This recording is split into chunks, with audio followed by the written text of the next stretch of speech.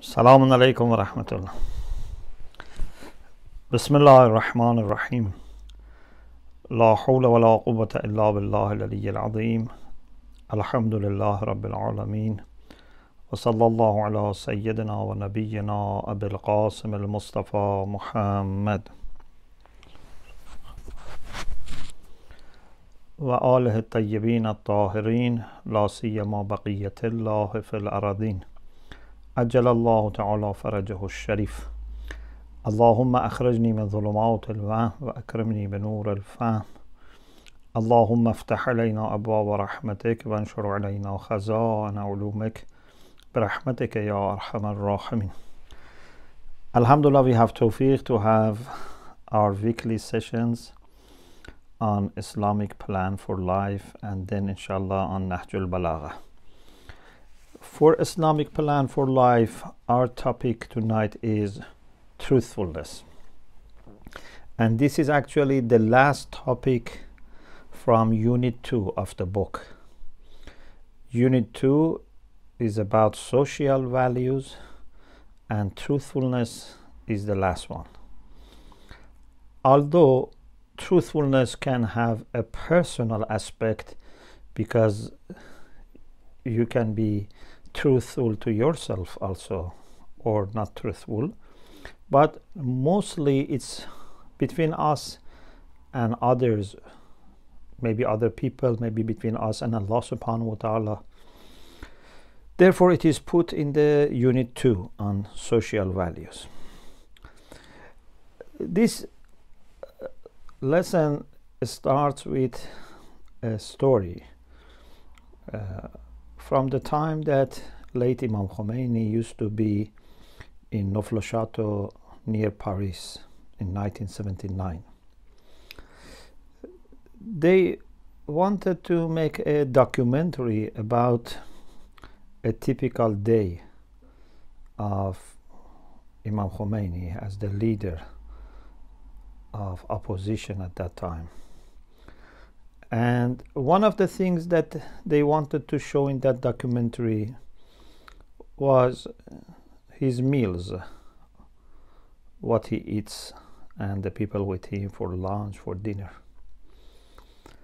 So the day that they were going to film, the lunch was, or the dinner was, very simple. Although he had always simple meals, but that day was more simple, because sometimes maybe they had also meat or chicken, but that day was very simple, maybe eggs or something. So Imam Khomeini said, this is not truthful, this is not honest, because we are not eating every day like this. Although this was not planned, this was not artificial, this was not fake, but he said this is not our typical, our everyday meal. We sometimes have better, sometimes have less. This shows how careful was this person in the middle of his revolution, leading a revolution. People are on the streets, lots of difficulties, but these small things in the eyes of people, or many people, are great in the eyes of such people, because they know that everything is a matter of serving the truth, and by not being honest or extra honest, we cannot work for the truth. There is another story which is not in the book. During the war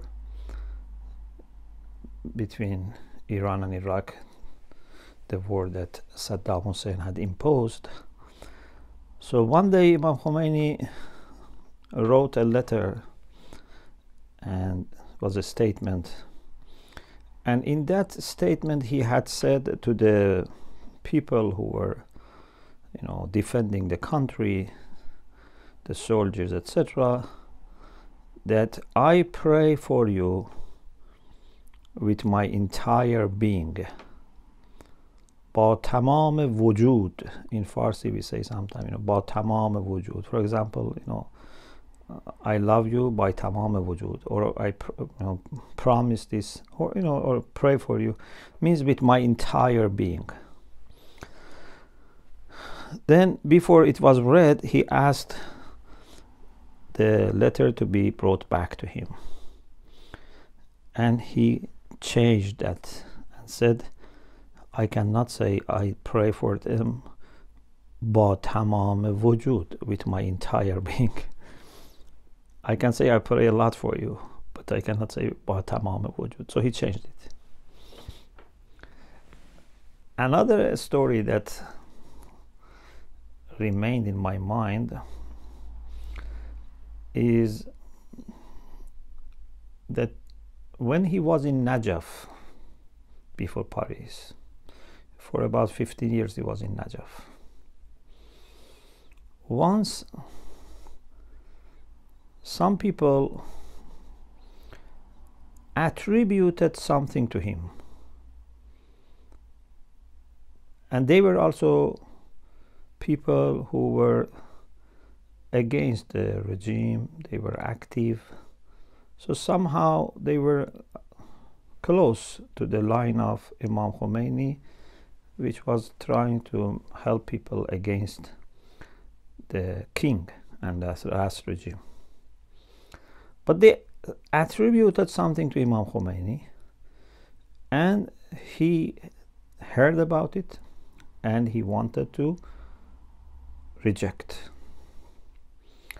Some of his students, they said, these are people that are working for the same cause, and if you say that what they quoted from you is not correct, they will be damaged, and it's not good, etc. Please listen very carefully. This is the way a leader can keep his own house, his own camp clear and clean. Because if you compromise little by little, these things get to the extent that they can take over, and the evil will take over virtues. He said,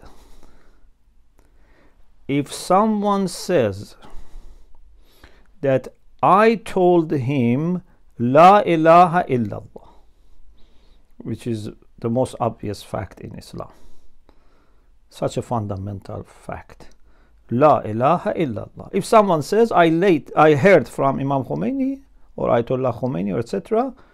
that he said La ilaha illallah. For example, we were in a meeting with him in Najaf, and he said La ilaha illallah. He said, if someone quotes La ilaha illallah from me and I have not said this, I would deny. No one should allow himself to misquote me. So his own emphasis on saying the truth, even small things that we think these are not a problem with my entire being or not. So careful about that. So careful about not any person misusing him and quoting him in a wrong way, etc. So these are some examples from our time, and are good to help us appreciate the topic of tonight. In Islam, Sidq is not only about telling the truth. Sidq is more comprehensive. Sidq in action, in words, in intention, in faith. Lots of dimensions, inshallah, we'll talk about Sidq. But a very important aspect of Sidq is to tell the truth. So although truthfulness or Sidq is not limited to a speech, but Sidqul Hadith is a very important part of it, because many things somehow go back to this, or would be affected by this, or would be tested by this. So we need to be truthful in every dimension of our being, but for sure a very important aspect is being truthful in our speech. It's like the gate to the realm of truthfulness.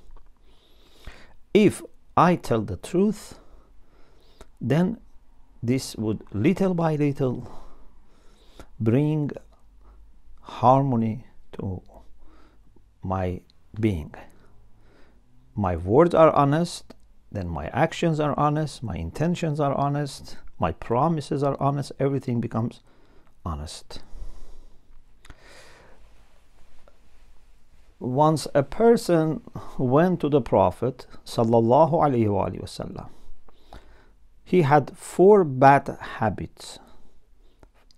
He was used to making 4 sins: drinking khamr, theft, immoral action and behavior, relations, adultery, and lying. So, shurb al-khamr, sariqa, fahsha, and kithb.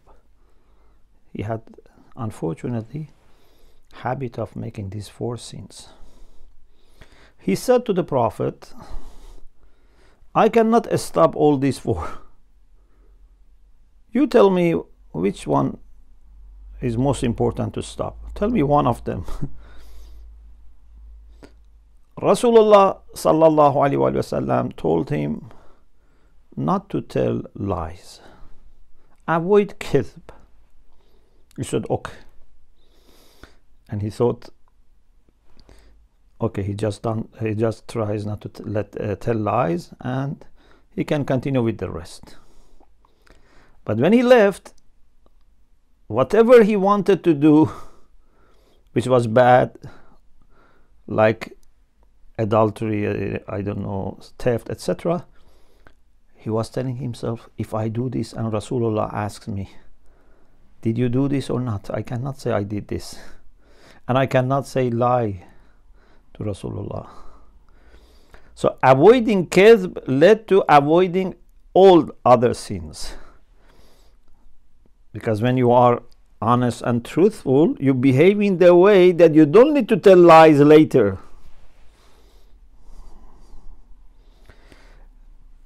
This is one reason why in our hadith it says, if all the bad things are put together in one room and locked, the key to that room is kadhb. For example, Muhammad ibn Muslim, in an authentic hadith, quotes from Imam Baqir alayhi salam, إن الله عز وجل جعل للشر أقفالا وجعل مفاتيح تلك الأقفال الشراب والكذب شر من الشراب. This is one of those hadiths. One is that says all are in one room and kadhb is the key. This one is similar. It says Allah has put locks for shar. For every evil action, there is a lock. And sharab, khamr, is the key. Is the key for all those locks. But kadhb is worse than sharab. Because someone who is lying, intentionally is lying, and there is also no limit. He would tell lies here, there, everywhere. And he's harming other people. Someone who is drinking khamr, he is mostly harming himself, his health, his relations, his business, his family, his reputation. Of course, this is wrong, but he is not that much harming other people directly. Sometimes they do, but not always. But lying starts with harming people, misguiding people, deceiving people, etc. And those who get, for example, drunk and they don't understand, this happens maybe rarely. Rest of the day they are okay. But a liar, day, night, every time, may lie, tell lies. So Rasulullah told him, avoid kadhb, telling lie, and he stopped by that all four bad things. The next heading is about truthfulness being a test, a criterion for understanding Iman, faith, taqwa. If you want to examine ourselves or other people and see whether we are okay or not, whether we are on the right track or not, whether we are mu'min or not, how can we test? How can we examine? Is prayer enough? Is fasting enough? Is Hajj enough? No. Because these are things that people may do habitually. They are used to these things. We need something that it's always a serious indicator of faith. Our hadith says, if you want to test people, test them with صدق الحديث وأداء الأمانة. For example, Ishaq ibn Ammar and others have quoted from Imam Sadiq alayhi salam in an authentic hadith, لا تغتروا بصلاتهم ولا بصيامهم. Don't be deceived by their prayer nor by their fasting. فإن الرجل ربما لهج بالصلاة والصوم حتى لو تركه استوحشه. Sometimes a person has so much said prayer and fasted that if he doesn't say prayer or fast, he feels bad. It has become a habit. You see, sometimes people, for example, they know that by Sharia they shouldn't fast, but still they say that we must fast because it has become a habit. ولكن اختبروهم عند صدق الحديث وأداء الأمانة. But test them when it's a matter of telling the truth. Do they tell the truth or not? وأداء الأمانة, delivering of the trust, to be trustworthy. Are they delivering the trust or not? We discussed this in the discussion before about trustworthiness. So this is a sign of Iman. And na'udhu billah, if someone is a liar, this is a sign of lacking Iman. In some hadith says, a mu'min may make some mistakes, may commit some sins, but a mu'min never tells lies. This is very much in conflict with the core of Iman, which is to accept the truth and open yourself to the truth, to dedicate yourself to the truth. A liar cannot be mu'min. There is a hadith from Imam Sadiq alayhi salam again this is authentic. Husayn ibn Abil Ala quotes from Imam Sadiq alayhi salam, إن الله عز وجل لم يبعث نبيا إلا بصدق الحديث وأداء الأمانة إلى البر والفاجر. Allah has not raised any messenger out of 124,000 prophets. Even one single prophet cannot be found that Allah has not made condition for them to observe and promote صدق الحديث وأداء الأمانة إلى البر والفاجر. Tell the truth, number one, and to deliver the trust back, whether good people have entrusted you or bad people. It doesn't matter. You have to give them back. You remember we mentioned this in the discussion about trustworthiness. That even if the sword by which Amir al-Mu'mineen was killed is given as amana, Imam says, I will give it back. So it's a sign of iman and dedication to tell the truth. What are some obstacles? Why some people fail to tell the truth? Why maybe we sometimes fail to observe the truth? According to our hadith, there are several things that can be mentioned. One is not to be of a high and great caliber, not to have self-esteem, to be mean.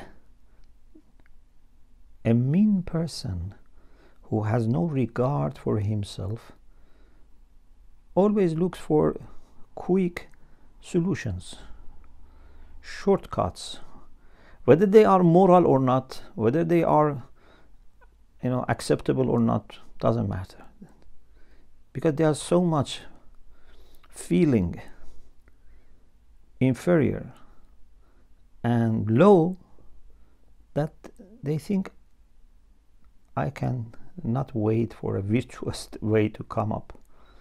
I should get what comes available quickly. They don't trust themselves. They don't have self-confidence.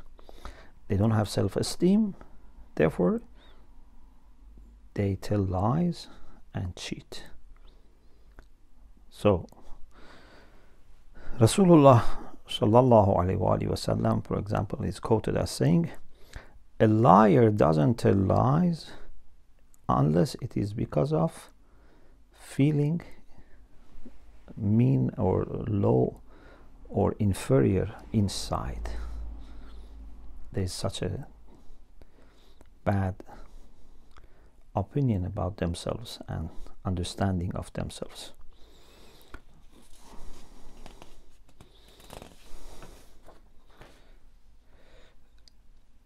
Therefore, the best solution for getting rid of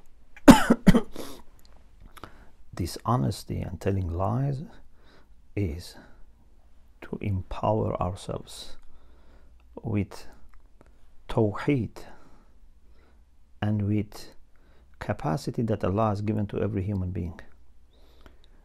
Tawheed tells us that Allah is the only supplier of good. All good comes from Him, and if He wants to give me something, no one can stop Him, and if He doesn't want to give me, no one can force Him. Quran says, أعوذ بالله من الشيطان الرجيم وإن يمسسك الله بضر فلا كاشف له إلا هو. If Allah wants a difficulty come to you, some harm comes to you, no one can disperse it. وَإِنْ يَمْسَسْكَ بِخَيْرٍ فَهُوَ عَلَى كُلِّ شَيْءٍ قَدِيرٌ. And if He wants good to come to you, He is capable of doing everything.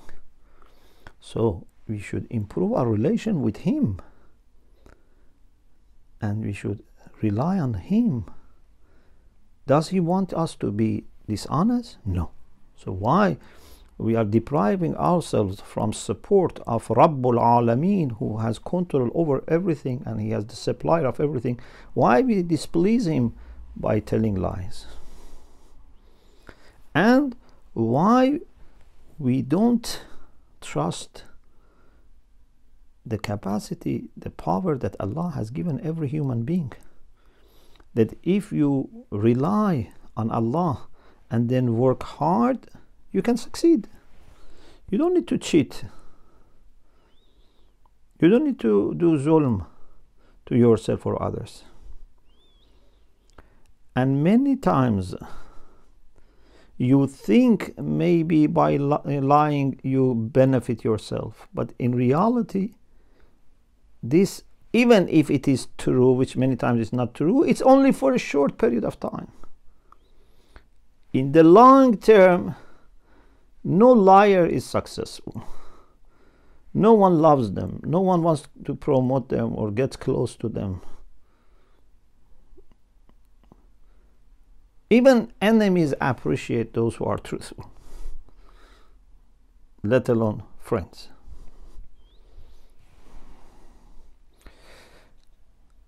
Imam Zainul Abidin alayhi salam said, avoid lies, whether they are small or big, whether they are serious or humorous. You should avoid any kind of lying, because little by little it gets bigger and bigger, so you have to stop in the first place. Also, we have another hadith from Amirul Mu'minin alayhi salam, which says, no servant of Allah would taste Iman unless he or she would avoid and refrain from lying. حتى يترك الكذب جده وحذله, whether it's serious or it's a joke. If I say a joke by telling lie and people think I am telling the truth, this is a problem. If from the beginning it's known that it is not true, then it might be okay. If from the beginning it's clear, it's obvious. But sometimes, in order to make joke at the beginning, it's not clear, and people think other way, and this is why they laugh. This is a problem. It's a big problem. Some of these lies have moral problems. Some of them have moral and legal problems. Some are just against spirituality. Some are against spirituality, and also from fiqh perspective, they are sins. There is a story here in the section for self-study about some people visited Rasulullah, and Rasulullah offered them some milk, and they maybe felt embarrassed, or for any reason they said, we don't need, we are okay, we are good. And Rasulullah said, you are hungry and you are not truthful. This is two problems. And he said, even if someone says a small lie, this would be registered in the record of his deeds. So if someone says, have you had your dinner? Don't say yes if you didn't have your dinner. Or someone says, come and join us, and you say, I'm not hungry, and you are hungry. This is a lie and should be avoided. And Rasulullah had the responsibility to clarify and to teach people, and for sure they were happy to be guided and instructed by the Prophet. So this is a lesson for all of us, that even in such things we should not be taking liberty in speaking. Some of the outcomes of telling the truth. Number one, those who tell the truth would be very close to the Prophet sallallahu alaihi wasallam, like people who have good akhlaq that we had before. There is a beautiful hadith that Allama Majlisi rahmatullah alayhi has mentioned. Rasulullah said, أقربكم مني غدا في الموقف, the nearest of you to me on the day of judgment are أصدقكم للحديث, those of you who are the most truthful ones in their speech. وآداكم للأمانة, and more trustworthy. وأوفاكم بالعهد, more loyal to their covenants. وأحسنكم خلقا, who have the best temper. وأقربكم من الناس, who are closest to people. They are humble and kind with people. These people would be closest to me on the day of judgment. So by telling the truth, we have this privilege of getting, inshallah, to a high position near the Prophet. Also, there is a great reward promised by Allah for those who are truthful.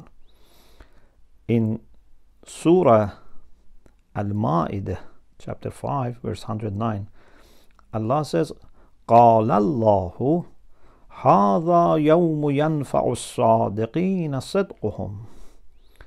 This is the day that truthfulness would benefit the truthful people.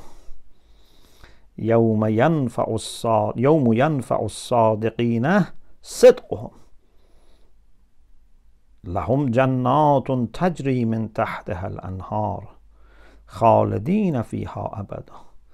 They have gardens, underneath of those gardens rivers flow, they would be there forever. رَضِيَ اللَّهُ عَنْهُمْ وَرَضُوا عَنْهُ. Allah is pleased with them, they are pleased with Allah. ذَلِكَ الْفَوْزُ الْعَظِيمُ. This is great achievement. So it is all for Sadiqin. Also, in another place in Surah Ahzab, verse 24, Allah says, لِيَجْزِيَ اللَّهُ الصَّادِقِينَ بِصِدْقِهِمْ. So that Allah would reward truthful people because of their truthfulness. So you will benefit from this in the hereafter by having great reward. Also, truthfulness would lead to more good actions. When you are honest and truthful, this will pave the way for doing good things. Because Kidhb takes barakah from life, takes away tawfiq. But truthfulness brings tawfiq, brings barakah.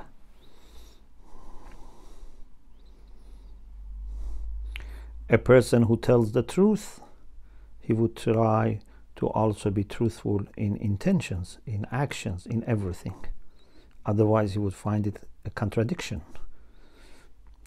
Truthfulness also would cause respect. People would love people who are truthful in society. Such people are very much appreciated. Also, those who tell the truth, little by little can rise to the level of being Siddiq. You first tell the truth, then you become Sadiq, then you become Siddiq. And Siddiq is most truthful. Someone that every aspect of their behavior and their heart is truthful, is in harmony with the truth. From them, actually, you can understand what does it mean to be with the truth. They become signs of the truth, those who are Siddiq. In Surah Nisa, chapter 4, verse 69, we have this beautiful ayah that explains who are those that Allah has bestowed His blessings upon them.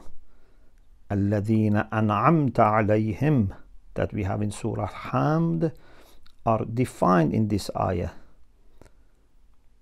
وَمَنْ يُطِعِ اللَّهَ وَالرَّسُولَ فَأُولَٰئِكَ مَعَ الَّذِينَ أَنْعَمَ اللَّهُ عَلَيْهِمْ. Those who obey God and the Messenger, they are with the people that Allah has bestowed His blessings upon them.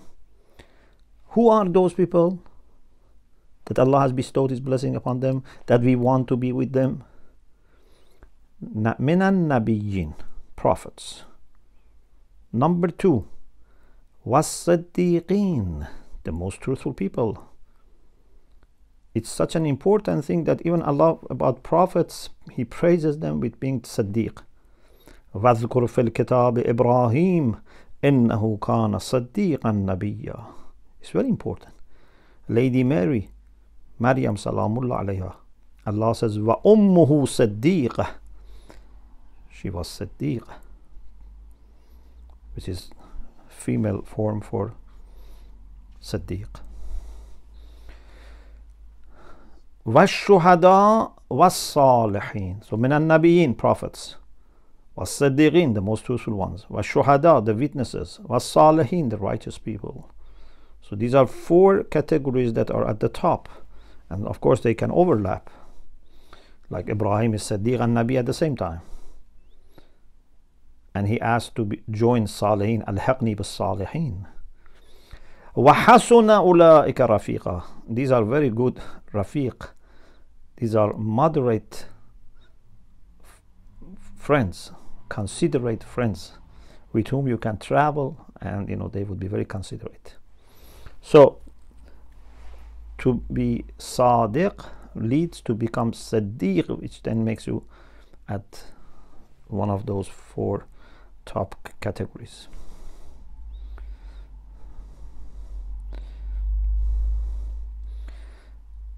Amir al-Mu'minin alayhi salam said, a truthful person, by telling the truth, would get three things. And these three are not the only things, but as examples. People trust him. People love to make friendship with him. And people would have awe towards him. They respect him a lot.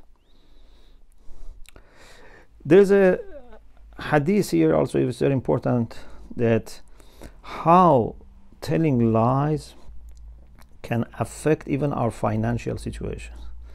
Imam Sadiq alayhi salam says, sometimes a person tells a lie. Because of lying, then he loses tawfiq for Salatul Layl, for prayer of night. And then when he loses Salatul Layl, his rizq would be decreased, because Salatul Layl is very good for getting more rizq, more sustenance. So telling a lie would lead to even your financial situation becoming affected. What are the signs of the people who are truthful? One sign is that their actions and words are confirming each other. They don't contradict. They are in harmony with each other. The other is that they are muhsin. They do good things. They are benefactors. The other thing is that they have peace of mind. They have confidence. And they are not all the time disturbed, all the time, worried. What happens if people realize I told a lie? And many times people who tell lies, even if they have good memory, their memory becomes terrible. Many times they make mistakes. They report in different ways, in different times, because they are so much worried. This is why some machines can detect liars. Maybe not 100%, but sometimes they use them even in the courts, because those who tell lies, they are disturbed internally.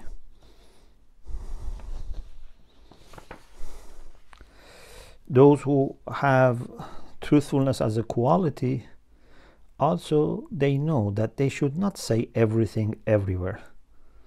So you shouldn't become a tape recorder that whatever is recorded, you say. So whatever you have seen, you heard, you say. No. Sometimes a truthful person may not share the truth that he knows with other people, because, for example, it becomes backbiting. It damages reputation of someone. It can endanger life of people, innocent people. It can create division and fight and enmity. If someone says something bad about his wife, for example, to me, or his father-in-law to me, and I say to that person what I have heard, truthfully, I don't add anything, I don't extract anything, but is this acceptable? No. Bil-haq doesn't mean just to tell the truth. It means something that is at the service of greater truth. So you have to be careful. You hate lying, but it doesn't mean that you have to tell all the truth to everyone, everywhere, every time.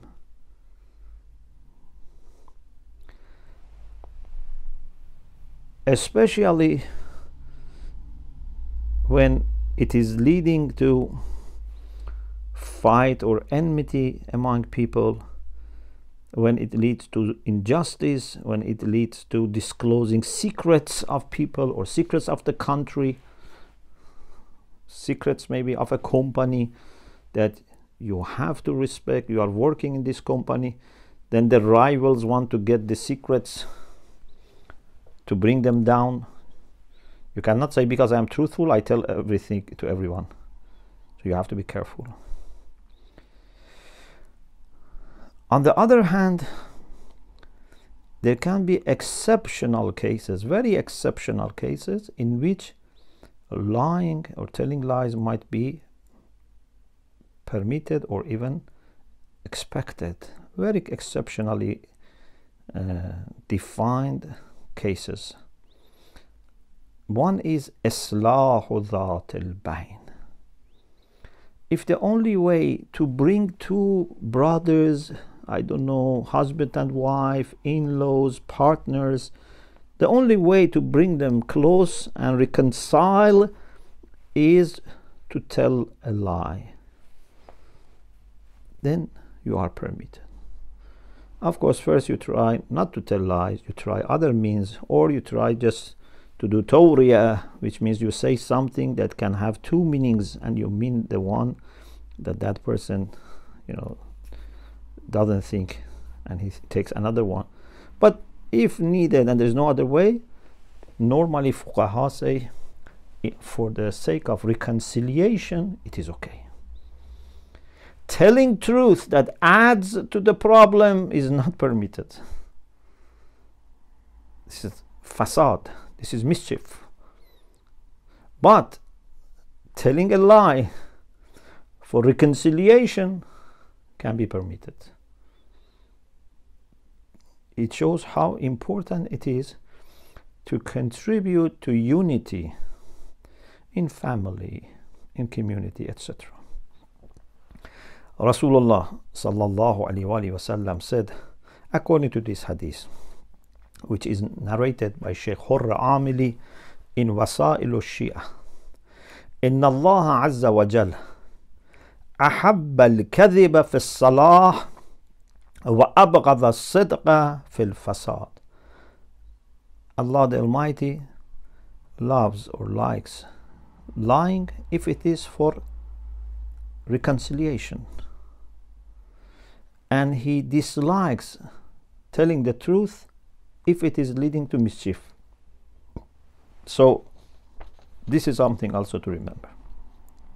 Finally, conclusion. So as a summary, we said that truthfulness is one of the most important factors for human improvement, human perfection, human upliftment, for person, for society, for both. It has lots of benefits for us individually and socially, and such people have peace in mind, good relation with other people, high position in the society and wherever they are. And according to Islam, an-najatu fi as-sidq, salvation is in truthfulness, and all the problems go back to telling lies and being dishonest. Allah subhanahu wa ta'ala loves those who have truthfulness, and Rasulullah said, among you, those who are most truthful, those who are most trustworthy, those who are best in their temper, those who are closest to people would be closest to me. We pray to Allah subhanahu wa ta'ala to include us among the truthful people. Allah says, ittaqullah wa kunu ma'as sadiqeen. You must have taqwa, you must fear God, and be with those who are truthful. Having taqwa alone is not possible. You have to be with good people, and you have to be one of them. First, you try to be close to them, you try to follow them, but then inshallah you become one of them. Alhamdulillah Rabbil Alameen.